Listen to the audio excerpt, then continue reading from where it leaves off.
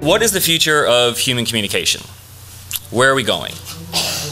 And technology is helping us right now, but are we just replacing ourselves with technology? One day, people won't even need translation companies. One day, we'll all have one of these. Oops.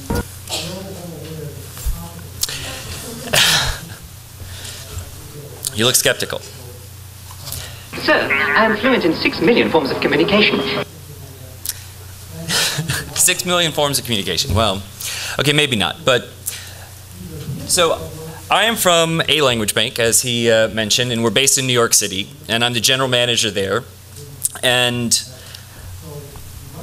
our company is, we do translation, we do interpretation, we do audio and video localization, and different types of cultural consulting.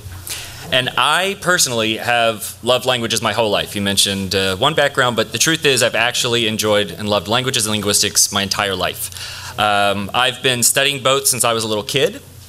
And when I was 11 years old, I started studying linguistics. When I was 12, I started studying Spanish and Japanese. And when I was 13, I decided that I was going to go to university for linguistics, and that's exactly what I did. And there's one term that I'm going to use today which is SME, and it's in your handouts for everyone who has one.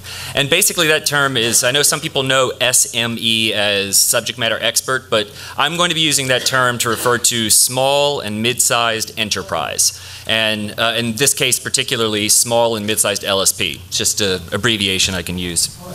So the translation industry wants to make text available to everyone. And the goal here is not actually translation, it's communication, right? We're trying to make sure that we can communicate with everyone easily all around the world, right, with no barriers. Communication is really just a transfer of thought and ideas. And not all communication even needs to involve words. In fact, communication may not even need text at all. Communication could be thoughts or emotions. Some examples could be dance, theater, or even pantomime. Now, we are starting what I consider a content transformation revolution. What I mean by that is that it's not about translation, it's not about interpretation, and in fact, it's not even about technology, it's about content. We all talk about content, we know about content, but what we're really seeing coming up is that content is being the way that we move content around and the way that content leaves one person and arrives at another person and how it's being transferred is really changing a lot these days.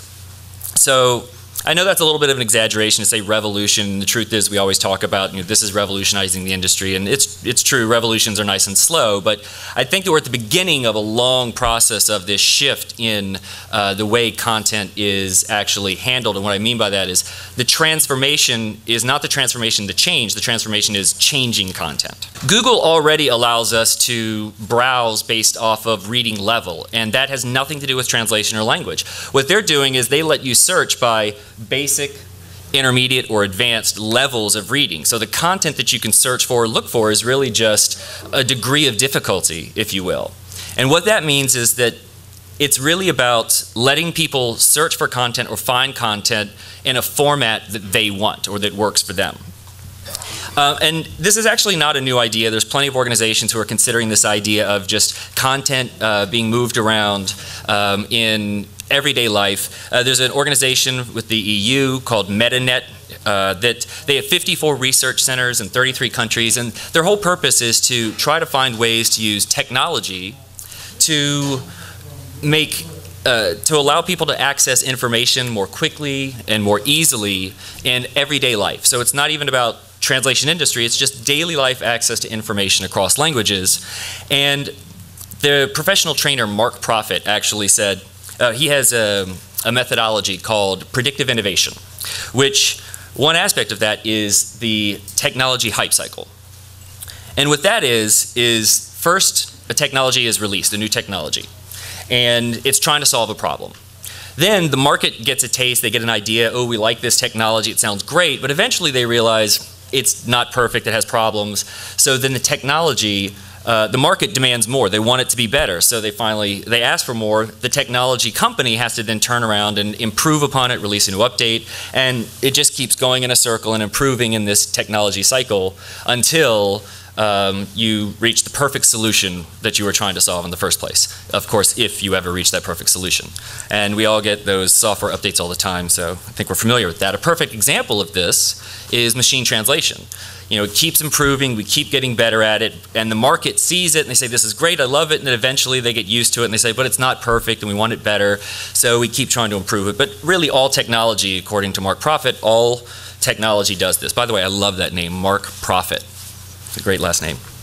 Now the old fear was, is machine translation going to replace translators? And we're kind of past that. I think most of us in this room are beyond that. But then we also question, is machine translation ever going to be perfect? People keep questioning that and wondering where we're going with machine translation. But you know, the dirty little secret is human translation isn't perfect. So does it really matter? The question here is not whether or not machine translation will be perfect. The question is, do our users care?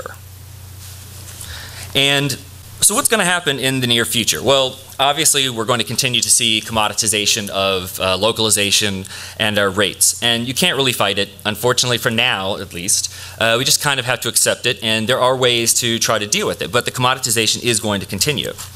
And this is pretty evident actually. If you look at, we kind of did it to ourselves, if you look at some of the processes that we're using that have caused this, with general purpose machine translation like Google Translate and Bing, and even processes like crowdsourcing.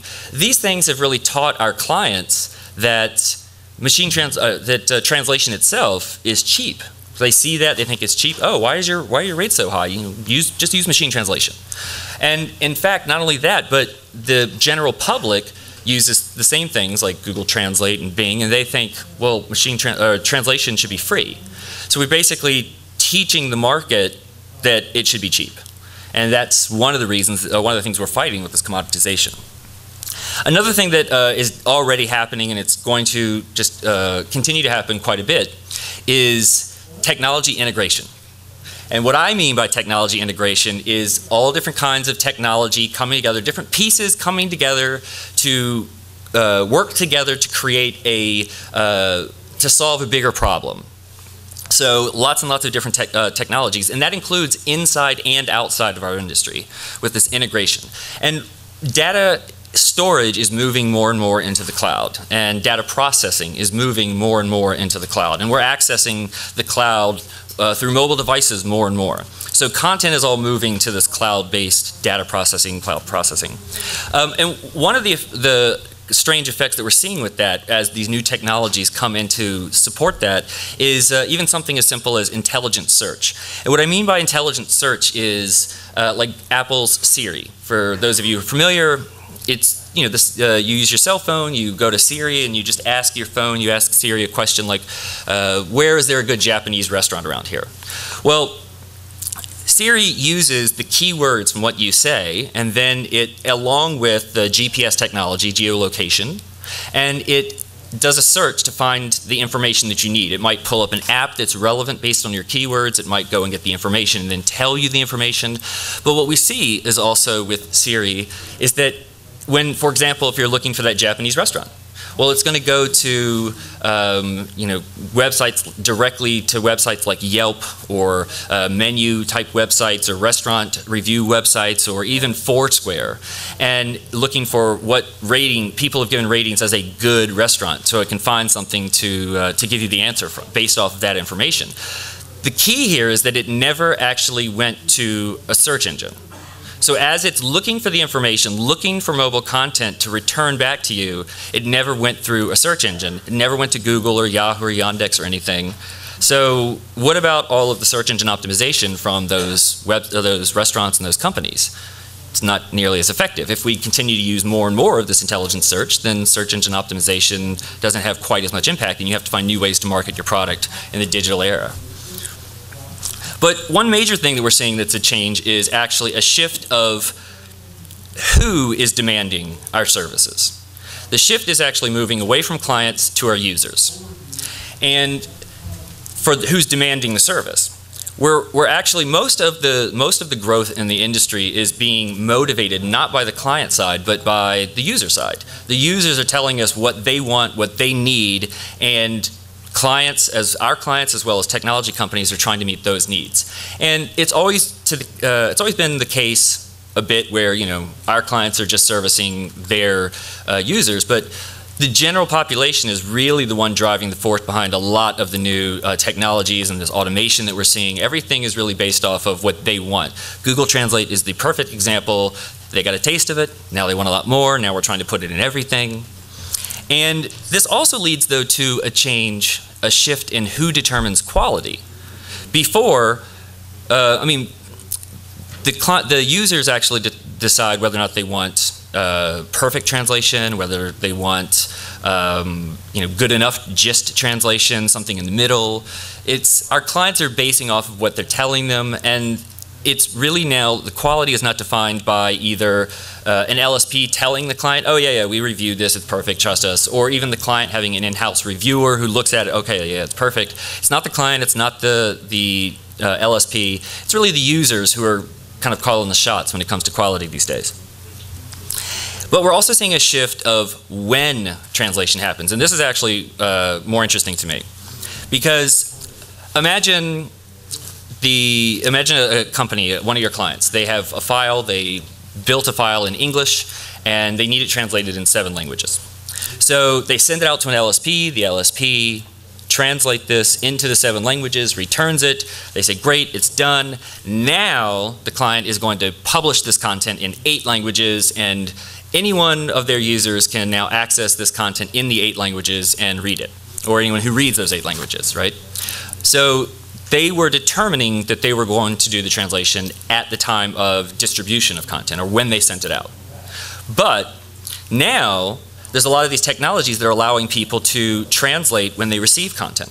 In other words, if your client has some type of technology, whether it's a customized MT or something more general, depending on its usability or need, if they just know that their users can receive the content only in English, click a button, translate me, you know, translate this chat, translate this document, or whatever, and it serves the purpose. If they can just use some technology to translate that content when they receive it, well, they never needed to send it to the translation company, and you just lost that work. So this technology could be replacing you in certain situations. But the point here is that the translation now is not happening before it was sent out. It wasn't a decision by the client. It could be a decision made by the receiver, and we obviously see that. We've already been seeing that in some areas. The classic example is what we're seeing now with the MT featureization, as it's being referred to, where you kind of have that extra feature on certain technologies to use MT. Facebook, they have the translate this chat, translate this comment or whatever. It's running Bing Translate inside of Facebook in order to do that. Granted, it's not great. We all know it's not really good quality, but at the same time, it goes back to that idea of the tech cycle. The public sees it, they love the idea, they know it's not perfect, and now they're asking for more. So we've kind of let the cat out of the bag, and so we've got to follow through on what we've been saying we can do. But this wasn't exactly new. I mean, if you look back, CompuServe actually was using Systran in 1994 to try to apply machine translation to their chat rooms. So this idea of machine translation for social communication actually goes back quite a ways. In fact, the futurist, Ray Kurzweil, said, these things kind of sneak up on us. By the time they are revolutionary, they've been around actually for 20 years. And basically what he's saying is, tomorrow's revolution is really yesterday's project for somebody. I know you're all thinking, but he hasn't answered the question. Is technology replacing small and mid-sized LSPs in the translation supply chain? Maybe. Like everything else, it depends. So let's take a look at the supply chain. This is a basic, very simplified supply chain where you've got the end users, the clients, language service providers, and the linguists, even the technology companies. And yes, I did separate the small and mid-sized LSPs, the SMEs, from the large LSPs.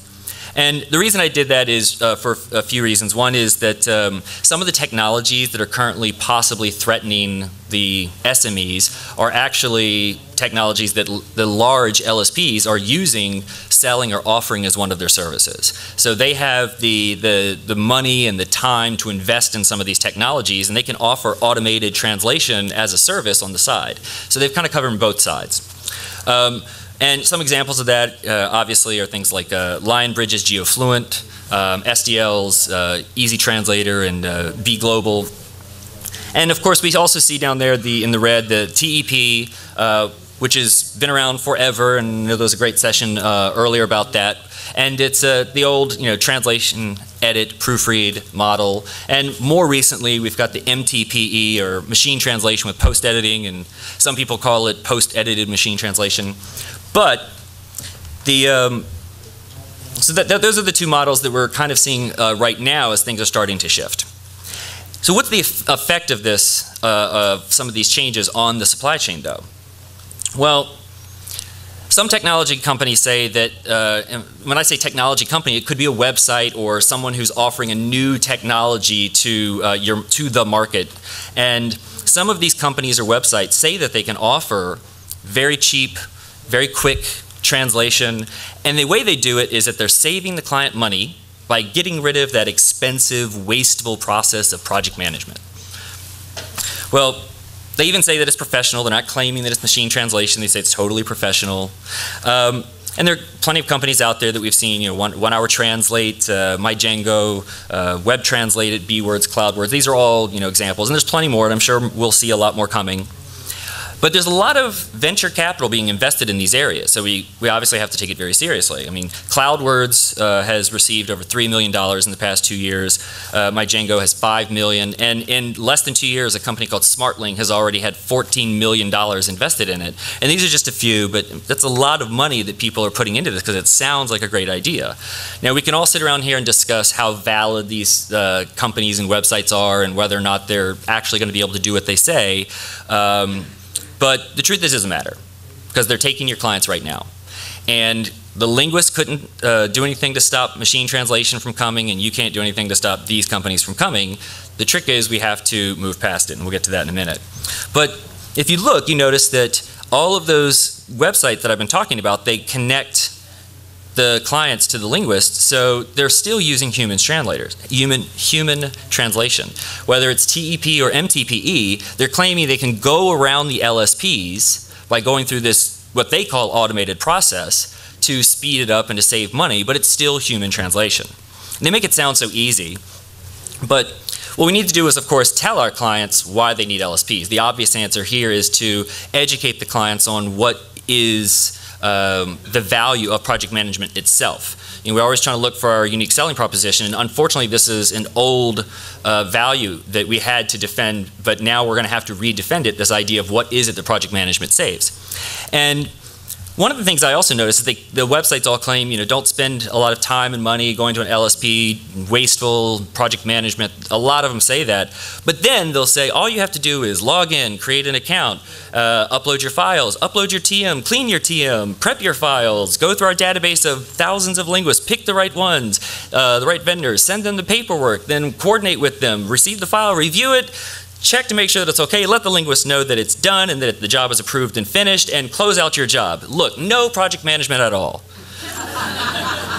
Sounds a lot like project management to me. So the question is, what do your clients really care about? Because maybe they would rather save a lot of time instead of a little money, right? And again, we said it's still TEP or MTP, it's still human translation. And most of the new volume, the growth in the industry that's going to require translation is going to be at these levels that are for fully automated translation. That's where really the exponential growth is going to come from. And this is not new, and there have been plenty of people who are talking about this. It's part of that data deluge that we always talk about that MT is trying to help us solve, because humans just can't do it all. So a lot of these technologies, though, the technology companies, technology websites, there are plenty of those that are also going after the fully automated. The ones I just described were trying to take away from the top, the human translation, TEP, MTPE. So those are the ones you really have to fight. The ones that are trying to do fully automated, that's not really your market most of the time. So you don't have to worry about following this. The trick, or competing against those. The point is, choose your battles. Know who it is you're competing against. There's plenty of really interesting technologies that are out there. And one is Wordlens, if you've ever seen it. Point it at something in another language, and it will immediately translate it into the other language, and it sounds great, and the public sees it. If you watch the YouTube videos, it looks absolutely amazing. Of course, it only works in Spanish and English, and the MT is not that great. But whatever. Again, the market has seen it. They think it's a great idea. They're just starting to realize it's not perfect, and they're going to want more. So we're putting out these ideas, and technology cycle goes on. Another one is we have. Here we go. So then there's also these phone interpretation systems where you can have one person on the phone talking in one language, and it gets picked up by voice recognition, which turns it into machine translation. It goes through, spits out text-to-speech software, which then says what you said, but in another language. Two people can be having a conversation, but neither one of you is speaking the same language. And you say a language, and you hear your own language back, but you're speaking two different languages. And there's a company in Japan, NTT Docomo, that's doing this very well. There's Lexiphone. There's Microsoft has a whole research department working on this. So it's kind of an interesting new technology. Again, lots of problems, still needs to be developed, but at the same time, the idea is there, and fortunately, this one is not out in the public, and the market's not asking for it yet, but it will be soon. Also, we have, those were examples of machine interpretation, which, by the way, 5 years ago, I remember we were joking in the office, we'll never see machine interpretation, but here we are. And there are households all over the world that have these Connect for Xbox, those boxes that read your body movement in open space and then can follow that. And it was released all over the world. It's very popular. It's very much a gaming system. It's used for games everywhere. But why can't we use this for sign language? So why can't you have one of these machines reading, of course it would have to improve a little, but you could have it read hand gestures and movements, and then it could convert those movements into sign language notation. There are actually quite a few sign language notation systems, written sign language. Have that machine translated to a different language, text to speech, and then it speaks, and next thing you know, you have machine interpretation for sign language. So that's a possibility. Granted, that doesn't exist at all. I just kind of made that up, but I wouldn't be surprised if we see that someday. But the thing is that the market is dividing in new ways. So what we have is that in the early days, long ago, it seemed like, when we were starting to provide our services, globalization hit and everybody needed to start translating everything, and the prices started to go up because we were very valuable. We could raise our price, but then the market matured, and eventually the economy went down and commoditization hit, and so prices started to drop again, and that's where we still are. But where we're at now at the beginning of experimentation. We're experimenting with lots of new technologies and ways to apply different types of services. It's really expanding much more than it was. And so the main thing is that we kind of confused about which services go with which needs, and it's confusion from the clients, confusion from the market, and we're kind of all chasing after the same thing, but we're all doing different things. And one of the things we need to do is kind of, once it settles, and we'll kind of go our own route, the idea is that we need to help the clients and the market, really, and that's users, clients, to kind of understand which services go with them, and we need to figure out what we really do. And it's picking and choosing who your individual market is. It's, finding your niche market. But once we help them learn and everybody pairs off and matches, then what this will probably do is you'll end up with the bulk of the data is going to be this automated stuff at the bottom that's free or cheap.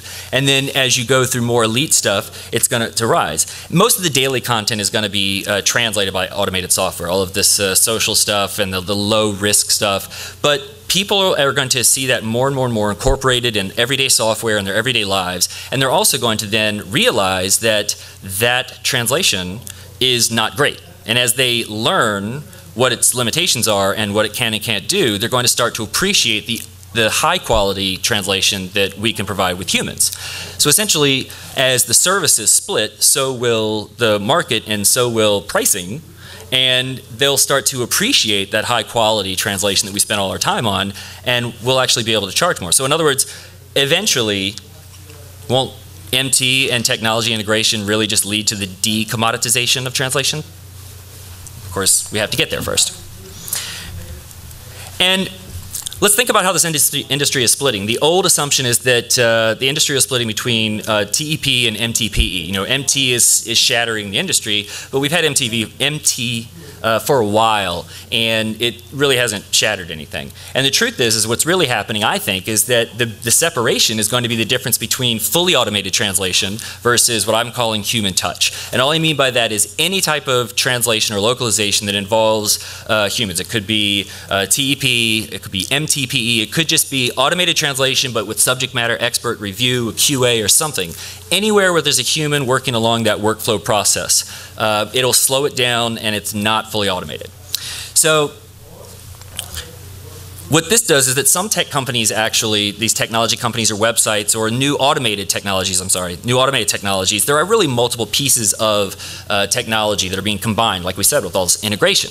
So one option you could have is to become a specialist with one of these pieces or part of that supply chain. If you can't invest in the entire process, maybe you become a specialist with helping build MT engines or clean MT engines, or maybe you help become a specialist with the voice-to-speech. We're going to see a lot more with voice interpretation back and forth. But I mean, those are some options if we see this big data deluge, but the truth is most of us are going to stay on the human touch side, dealing with some aspect of human translation, right, that human process. And what we're also going to see with the data deluge is a whole lot more need and crossover between localization industry and text analytics and data mining. And we've heard that a bit, at least I've heard that a bit at the conference already, but it's true. We have too much content we don't know what to deal with, so or how to filter through it all. We can't get to it. So we're going to see more interaction. And some LSPs are on the, some of the SMEs, the large LSPs, some of the large LSPs are also on the fully automated side, but that's, again, we mentioned that they can actually afford to invest in that. And one of the things we really need to do is just really go back to educating the client again about the differences between fully automated and human translation. Once we get through that education, then we'll be able to move past to the differentiation, people understanding where the market is breaking up and the different kinds of translation. They'll appreciate us more, as I said. Really what you want to do, I think, is as we see more data and content and need moving towards fully automated translation, what you want to try to focus on, I think, is finding where are the best places to continue using human translation. Where is human touch translation going to continue and will not be threatened by fully automated? And that is obviously places with high quality standards. LSPs should probably specialize in certain industries or fields to maintain an advantage. And you know, I would say I think there's so many companies out there that are one-stop shop, and we say we do everything, and we love to say that. It's very common, but I think the future is specialization. And what we need to do is really find your niche. And when I say specialization, I don't just mean a specific industry or a specific service. I mean, it could be anything that's involved with this technology as part of that chain. It could be an industry, but even a technology within an industry, because it's just going to keep growing and subdividing more and more and more. So you need to really find where there's a specific need that you can be great at, but you need to understand how you're going to fit into either the technology side, the automated side, or the human touch side, and you can stand out. LSPs love to call themselves that full service agency, but as we all know, full service agency really kind of means I'll take anything. And it's especially important if you're going to build the MT engines, like I said, where you know it's a lot of investment of time and money to build a machine translation engine. So if you want to return on that investment and you really want to be able to focus, if you're doing every industry and every client and every type of work, then it's just not affordable to apply MT to your process across your company. And MT, even within human touch, I think is the future. So I think you're going to need to specialize, because once you start applying MT into your workflow somehow, you can't do everything and use MT. It's just not feasible for smaller companies. Stick with things that involve high stakes, accuracy, confidentiality and security, things with craftsmanship and artisanship like marketing. These are areas that clients probably don't want to trust to just automated technology and computers, or they don't want to put their data in the cloud. So where are we all going with this? Technology is continuing to merge together. We're continuing to put all the pieces together of the technologies, and we're continuing to see that tech cycle circling. But imagine a few things. Possibly, you know, we take translation memory, machine translation, throw in voice recognition software and intelligent search, and you can actually deal with communication that is both verbal and nonverbal, right? Maybe computers can start to learn context of what we're saying with our words. Or you don't even need words. You could have, like we said with the Connect box, a computer could scan and read our body movement and our facial features through facial recognition software, and we already know what some of these expressions mean as humans. We could program that, and next thing you know, a computer can listen to you, look at you, and watch you, and know that maybe you mean more than you say, or maybe the computer knows when you're lying. So the historian Nicholas Ostler said that MT is going to be the new lingua franca. Maybe. But we're definitely shifting towards interacting as humans more and more with each other through technology more and more. I mean, phone, email, text message, IM, chat, social media, etc. And I mean, I have friends who will call each other up on the phone just to get them right away and say, hey, text me. And then they'll have a conversation on text for like an hour. Well, you were just on the phone. I don't get that. But so is technology becoming the middleman for all human interaction? You know, you say, well, no, that's ridiculous. Technology isn't going to completely be the middleman for our human interaction. But, you know, technology is cold and distant. Human interaction is you know, intimate and personal. Well, you know, a lot of people had computers 20 years ago. And who knew 20 years ago that today there'd be so many people having sex with computers? So. Now, and IBM is even working on computer systems using scientists for informatics who can use technology to read brainwaves and know what those brainwaves mean, so you can think and control computers. It started with, you know, prosthetic limbs where you could think and control and move an arm, but why would we stop with limbs? You know, why don't we just think about this computer and that system and that machine, and with everyday technology, and then we think and control a machine, controls a computer, which talks to a computer, which talks to a computer, and who knows? So maybe we are moving towards interacting through computers. So that's all just fantasy, but the main point is that you know, content is continuing to merge, technology is merging, they're trying to solve bigger problems, and we're going to be dealing with these massive kind of connections of technology that are managing content and putting content transformation as a background feature. It's not going to be as much of a surface feature, and it's fully automated translation is really growing exponentially. So we can't be afraid of these new things that are coming out that we hear about that are fully automated translation. Really focus on the ones that are trying to take away your business in human translation or any type of human touch translation, and find how you stand out. The big one is going to be the separation with project management, but really do us all a favor, and if you find those industries that still need project management, that we have a